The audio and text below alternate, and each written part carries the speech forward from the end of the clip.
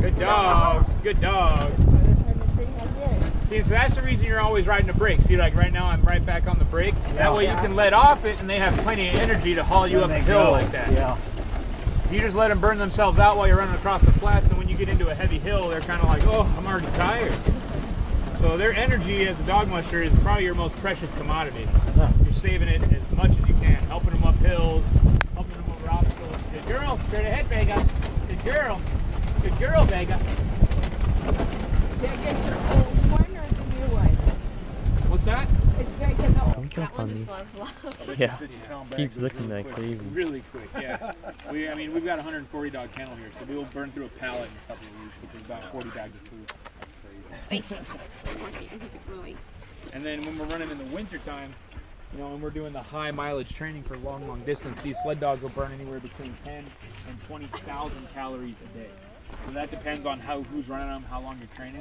Yeah. But you need to replenish that. So they're eating a real high protein diet. I was going to say you're going to look for food that's really high in protein. Exactly. So the kibble we're feeding in the summertime is 32% crude protein to 28% crude fat. Wow. It's a high energy kibble.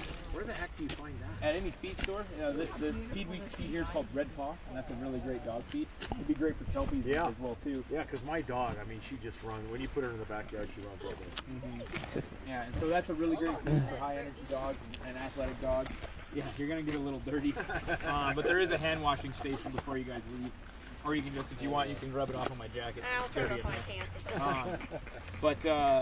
And then in the, that's him, that's Disco. It's all right.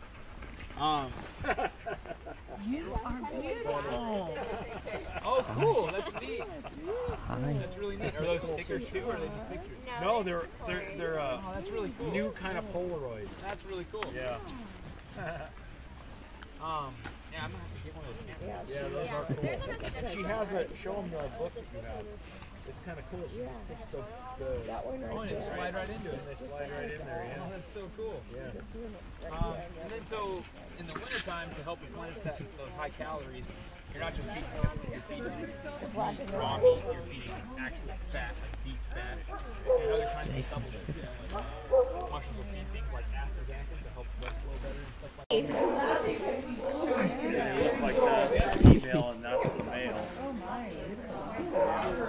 So we got a little puppy this last summer. There it is. I'll breed them again this year. Did you see this one with blue eyes behind? What? See this blue eyes? Do what? Look at this black one with blue eyes. Yeah. That looks like some of Bill's other dogs. Look at There her. was. All right, you get enough? I know you barely had them. They were really small.